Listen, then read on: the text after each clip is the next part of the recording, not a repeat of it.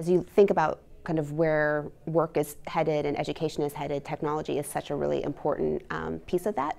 And so we're really, really excited that the firms MWH and Webcor today were able to provide these really important resources that are going to be instrumental in kind of advancing the literacy goals that the school has for all of the students. One classroom gets tablets, one classroom gets laptops that have the iRead software, which is going to help them with their reading, going to help them with their writing, and help them improve so that they can be successful in their elementary school years and go on and do great things in life.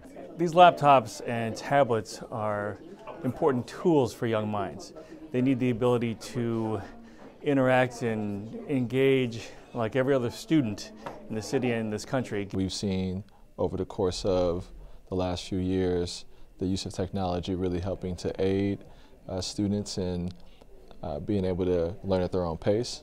So obviously nothing can replace a quality teacher, but if a teacher has more tools to really bring a lesson to life, tablets like this offer an opportunity for our educators to accomplish that. We can learn every time we need to. We can read, and also we can do that Ms. Harmon says. Having the use of these devices, the laptops, the tablets, students can keep up with the new technological advances that they probably and most often don't have at home. I think our students are worth that investment, so I hope that this partnership inspires more of them across the city.